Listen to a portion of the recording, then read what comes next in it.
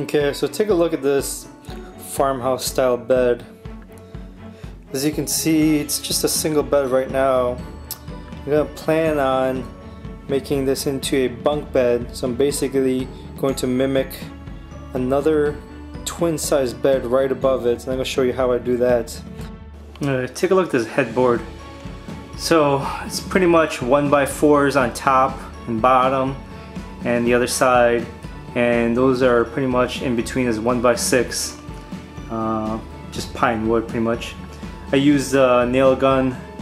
I used 2 inches at the top thickness, and I also used 1 inch and 1.5 inch I believe also.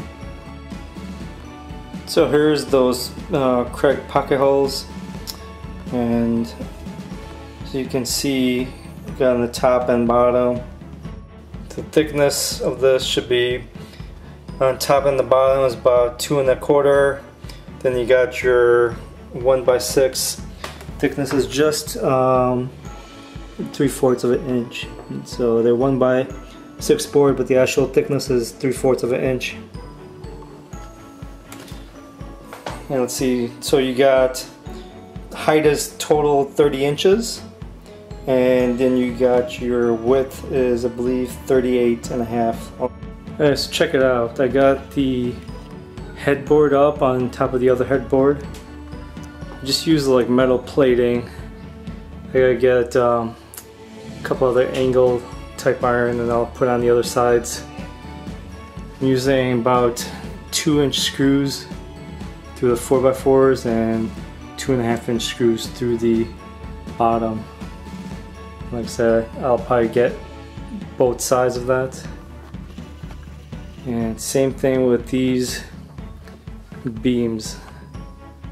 They're pretty much anchored in right now, but not fully until I get the other metal angle plates in there. So same thing, 2.5-inch screws and 2-inch screws used. Just gotta make sure you pre-drill. And I'm probably going to use 2x6s that are right there to connect the headboard and the footboard.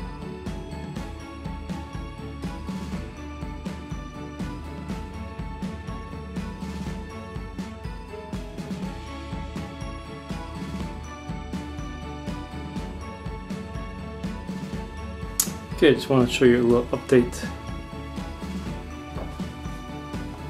So here on this, I'm using 4-inch screws and the 4-inch sinker nails, and so I got like a couple in between. Let's take a look at this error that I made. So basically this is the headboard, which kind of sits on top of this other bed. I should have used longer plates, basically screwed it in more here, so this could kind of like sit flush. I was able to level it out going across, so it shouldn't be a big deal. Take a look. So if you're working by yourself, make sure you get some of these clamps.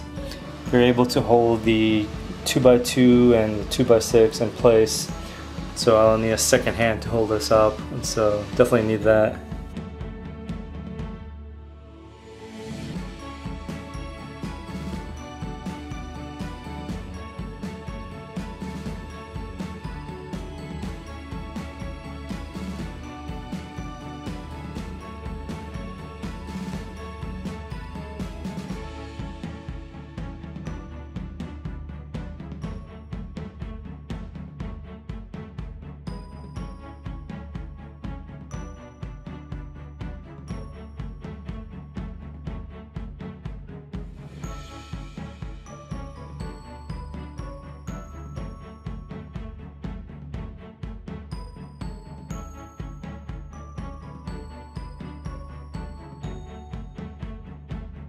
Alright, a couple of issues I want to tell you guys is make sure your wood and everything that you put in is leveled.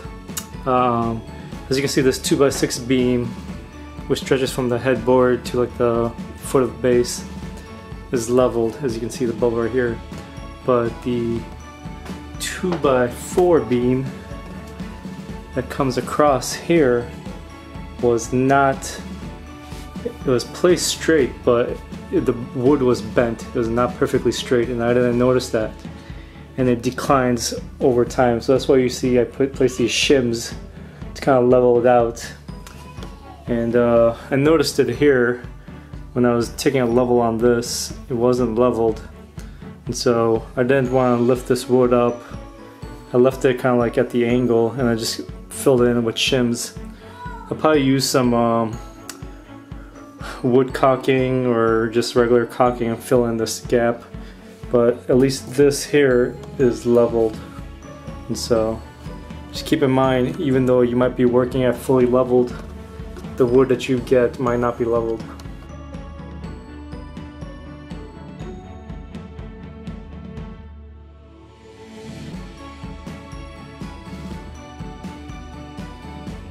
Alright, take a look at the bed progress so far. As you can see, pretty much converted the twin bed into a bunk bed. I added storage here at the bottom. I wanted to show you this LED lights that I put in. So pretty much I had like a power supply kind of on the back of that wall. I ran the wire kind of like hidden a little bit back. Got the little switch, and this is where your LED lights pretty much starts up.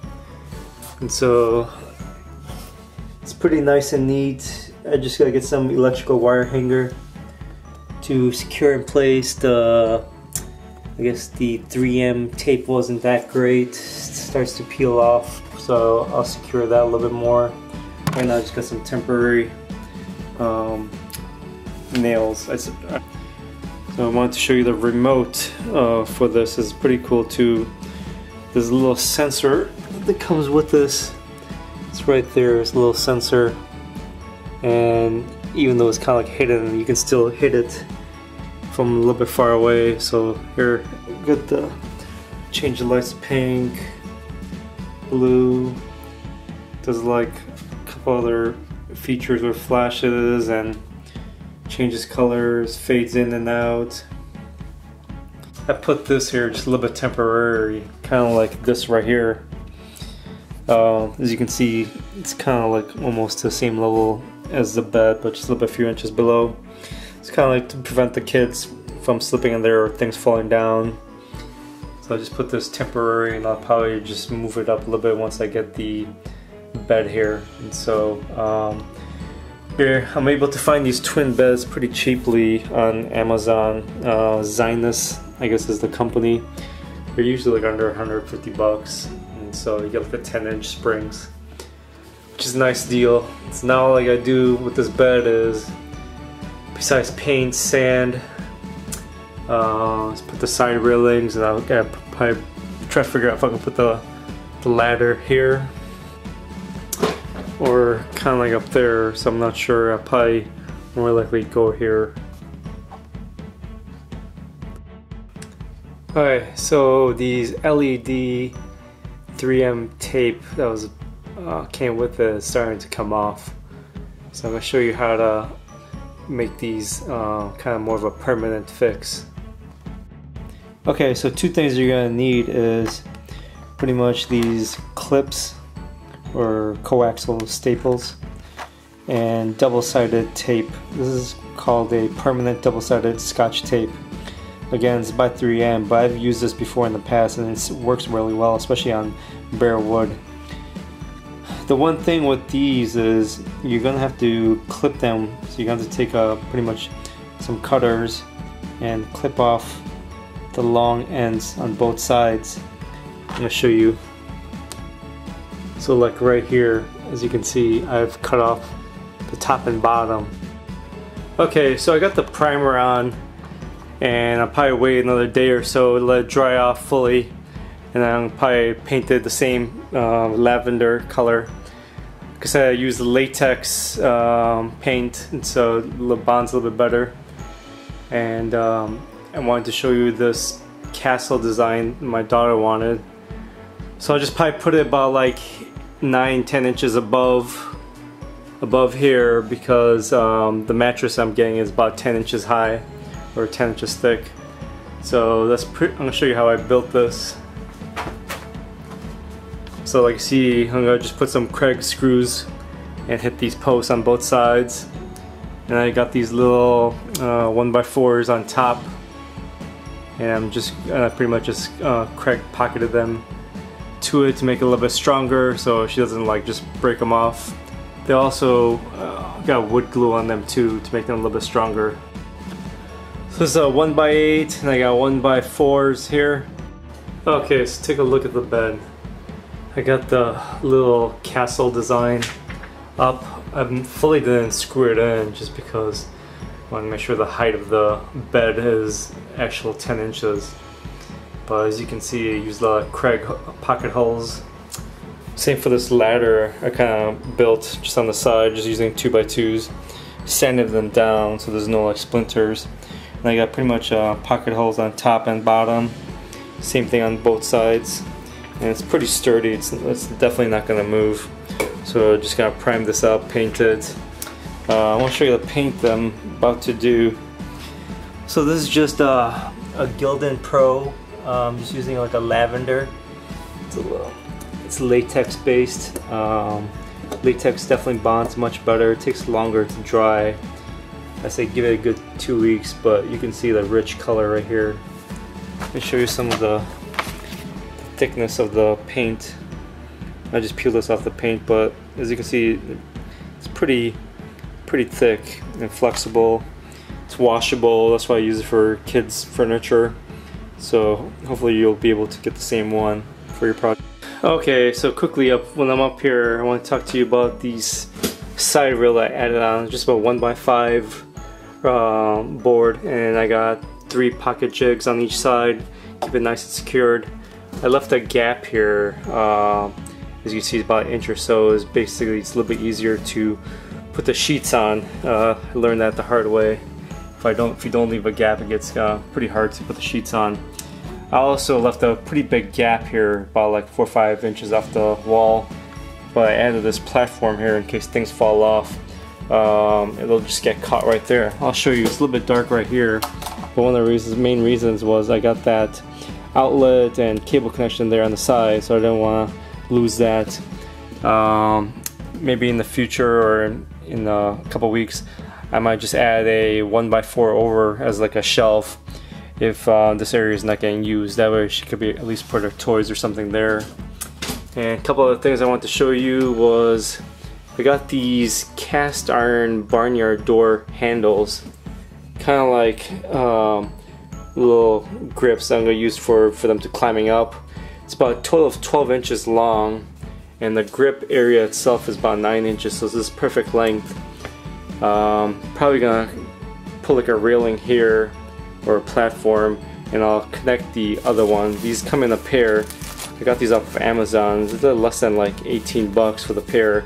You can't beat that. It's like solid cast iron steel. So I'll put the link on there for you guys. So tell me what you think. If you got any ideas or anything I missed, let me know. I still do plan on putting some fairy lights and LEDs to make it equal to the little one, or else, you know, I get complaint from one little kid to the other. So okay, finally got the bed completed. I got the storage and I got the castle themed bunk bed finally done. I wanted to show you quickly that I did not put more than a single metal bracket on each of these 4x4s because the 2x6s and 2x4s that are holding this up are pretty sturdy. And I want to show you the LED lights, how they came out. Seems pretty cool. Can't get the kids to stop playing with the lights or jumping on top of the top end of it. As you can see, I got the railing on the left and a railing on the right. And here's the barn door handles. I got one here. I got one here. I added this on afterwards just because keep the kids a little bit safe. And as you can see, one handle is a little bit lower for climbing up and one is a little bit higher for climbing back down. So it helps them turn around and climb down safely. And so I just gotta paint this probably white, and it's pretty much done. Like, see, kids are already enjoying the bed, and so hopefully you were able to use this video and make your own bunk bed or any design that you want. Please subscribe and comment and share. Thank you very much.